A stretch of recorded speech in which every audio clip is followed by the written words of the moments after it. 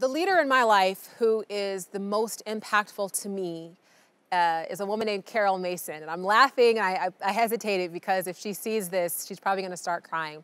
So Carol is currently the president of the John Jay College of Criminal Justice.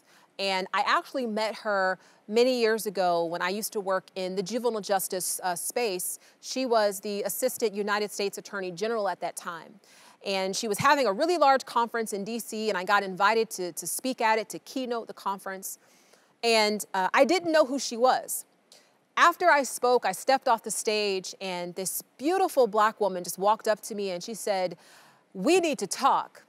And she pulled me outside of the room and she just gave me her business card and she said, "I was so moved by what you said. Here's my contact information. Call me. We need to talk."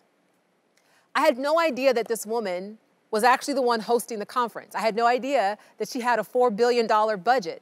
All I knew is that this woman, I was 33, 34 at the time, this woman saw something in me that made her reach out to me, and she was the first person in 34 years of life that had ever reached out to me and said, "Call me, we need to talk." That left such an indelible impression on my life. She is a mentor to me to this day, and I just look up to her because she is the type of leader that leaves leaders in her wake. She creates leaders. She sees their value. She sees their potential. And she just made me feel so special. So Carol, thank you.